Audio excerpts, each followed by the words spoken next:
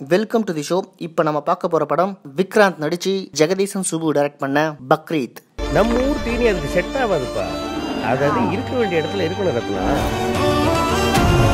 இந்த படம் பார்க்கறதுக்கு முன்னாடி ஒரு முக்கியமான மேட்டரை நான் சொல்லிடுறேன். இந்த படம் நிச்சயமா ஒரு தரமான படம். இந்த படம் பார்க்க போன யாருக்குமே இந்த படம் பிடிக்கல, நல்லாவே இல்லை, போர் அடிக்குதுன்னு சொல்லவே மாட்டாங்க. அதே மாதிரி இந்த படமும் ஒரு வித்தியாசமான படம். அடுத்த வருஷம் இந்த படம் நிச்சயமா நேஷனல் அவார்டு வாங்கணும். ஒரு வேளை வாங்கலைன்னா as usual national award team ஏதோ திருட்டுத்தனம் பண்ணிச்சுன்னு அர்த்தம். அந்த அளவுக்கு ஒரு தரமான படம் தான் பக்ரீத். இப்போ முக்கியமா இந்த படத்தில் நடிச்சவங்க, இந்த படத்தை எடுத்தவங்களை பற்றி பாராட்டுறதுக்கு முன்னாடி இந்த படத்துக்கு ஓரளவுக்கு நல்ல ஓப்பனிங் கிடைக்கணும் அப்படின்றதுக்காக இந்த படத்தை உதயநிதி ஸ்டாலின் ரெட் ஜெயின் மூவிஸ் வாங்கி முடிஞ்ச அளவுக்கு கிராண்டா ரிலீஸ் பண்ணி ஒரு மிகப்பெரிய ஓப்பனிங் கிடைக்கிறதுக்கு ட்ரை பண்ணிருக்காங்க. இந்த மாதிரி ஒரு நல்ல ப்ராஜெக்டை கணிச்சு ரிலீஸ் பண்ண அந்த பெருந்தன்மைக்காகவே அவங்கள நம்ம பாராட்டாம இருக்கக்கூடாது.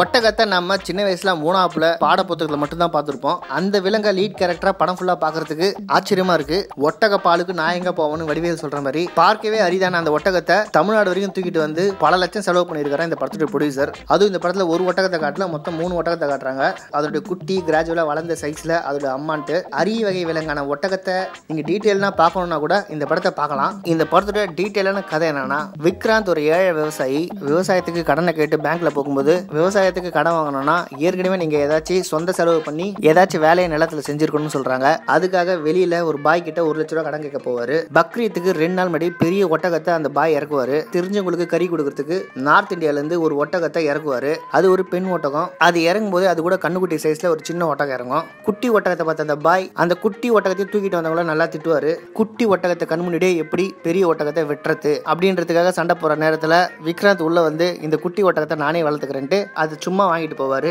அதுக்கப்புறம் 1 வருஷம் விக்ராந்த் குடும்பத்தோட செல்லமா வளரும் அந்த ஒட்டகம். அதுக்கப்புறம் உடல் ரீதியாக அதுக்கு ஏகப்பட்ட உபாதைகள் வந்துடும். வெட்டினரி டாக்டரும் அதை பார்த்துட்டு இது இந்த சீதோஷ நிலையில வளர்ற மிருகம் கிடையாது, அதே மாதிரி இங்க இருக்க ஃபுட்டும் அதுக்கு சரியா ஒத்து வரல, இது அந்த ஊருக்கே அனுப்பிச்சிரு, எது எங்கெங்க இருக்கணுமோ அங்கங்க இருந்தா தான் அதுக்கு மரியாதை அப்படின்னு அட்வைஸும் பண்ணிடுவாரு.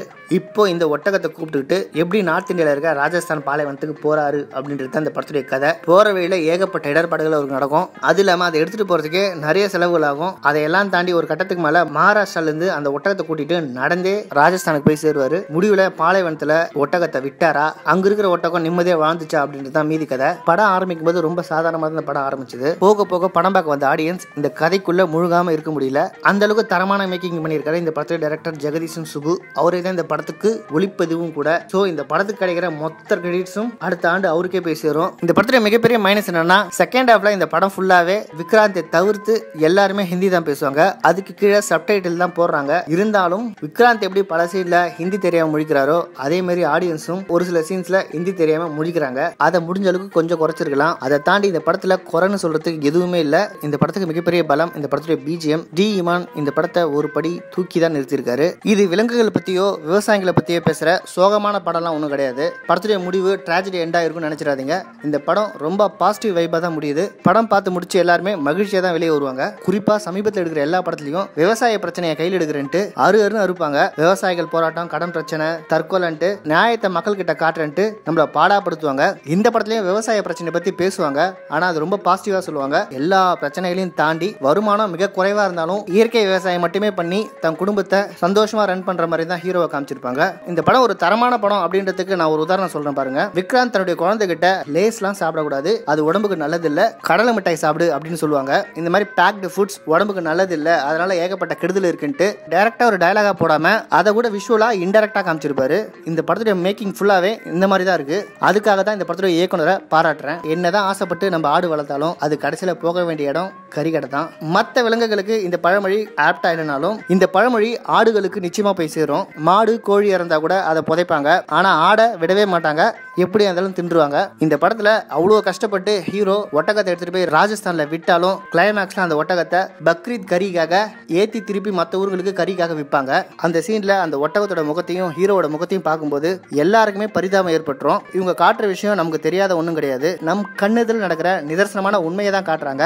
இருந்தாலும் நம்மளால என்னவோ ஏத்துக்க முடியல. அதுதான் இந்த படத்துடைய சக்சஸ். நம்ம என்னதான் இதெல்லாம் பார்த்து வருதுனாலும் ஞாயிற்றுக்கிழமைனா கறிக்கடை கியூல போய் நிக்க தான் போறோம். 1000 தான் நாகரிக வளர்ச்சி ஆனாலும் இந்த படத்துல வர எல்லா கேரக்டர்ஸ் கேரக்டர்ஸுமே ரொம்ப பாசிட்டிவான கேரக்டர்ஸ்ல காட்டிருக்காங்க.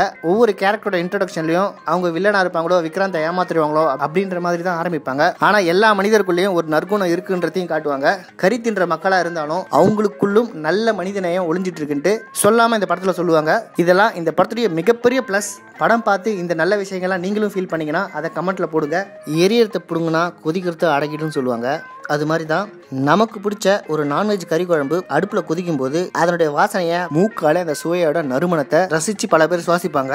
ஏன் நம்மளும் அந்த வேலையை பல தடவை பண்ணியிருக்கோம். ஆனா அடுப்புல கொதிக்கிற அந்த வாயிலா ஜீவனோட குழம்ப துண்டு துண்டா அதனோட கறி வேகும் போது அந்த ஜீவனை வளர்த்தவன் அதை பார்த்தா எந்த அளவுக்கு மனசு வேதனைப்பட்டு கதறுவானோ, நாம எப்படிலாம் ஆசையா செல்லமா வளர்த்த ஒரு உயிர் இப்படி எல்லாரும் நம்ம கண்ணு முன்னாடியே திங்க போறாங்களேன்ட்டு இந்த மாதிரி ஒரு கொடுமை நடந்துடவே கூடாதுன்னு அந்த ஜீவனை உயிரிழும் போதே காப்பாத்துற ஒரு படம் தான் பக்ரீத். ஓவராலா இது ஒரு தரமான படம். இந்த வாரம் ஏதாச்சும் ஒரு படத்துக்கு போகணும்னு ட்ரை பண்றவங்க இந்த படத்துக்கு ஃபர்ஸ்ட் ப்ரிஃபரன்ஸ் கொடுங்க. குறிப்பா பெட் லவர்ஸ் இந்த படத்தை பார்த்தே தரணும். இந்திய சினிமாவுக்கே இது ஒரு புது விதமான கதை. இந்த மாதிரியான படம் இது வரைக்கும் இந்தியாவில் எடுத்ததே கிடையாது. ஹாலிவுட்ல இதே மாதிரி கதை பேஸ் பண்ணி ஒரு சில படம் வந்திருக்கு. குறிப்பா டூமாவை சொல்லலாம். ஆனா நமக்கு இது புதுசு தான். அதுவும் ஒட்டக்கதெல்லாம் சென்டர் கேரக்டரா வச்சு நம்ம படத்தை பார்த்ததே இல்லை.